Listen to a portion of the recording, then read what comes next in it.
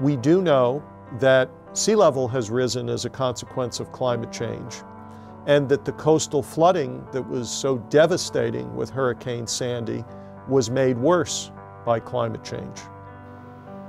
So we have communities up and down the northeast coastline, up and down the Jersey coastline that are facing risks from rising seas and intensifying storms. We have more frequent tidal flooding, we have more intense storm flooding, and we have to reckon with the fact that the shapes of our communities and our cities are going to change in response to this.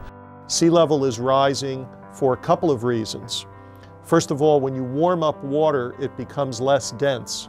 So the same amount of water takes up more space, and that causes sea level to rise.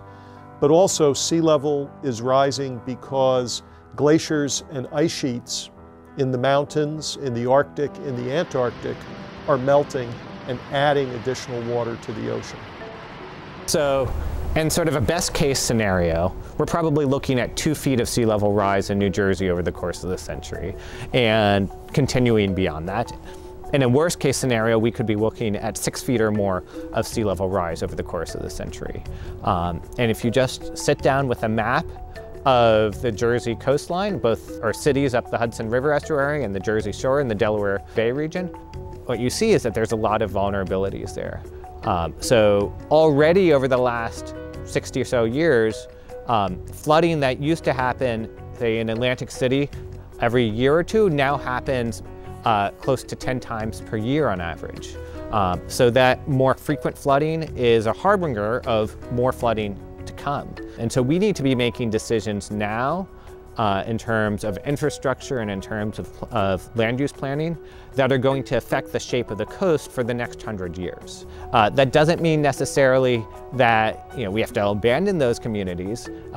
Some communities probably we will have to relocate away from, but we do have to look seriously at those challenges, look at what the options are for dealing with this, and have deliberative, democratic discussions in our community about these options and how we might combine them under different possible futures.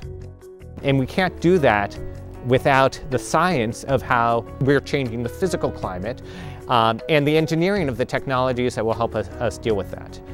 And so we're trying to bring all of those elements together to help build a more resilient, more equitable, and healthier future for our coastal communities.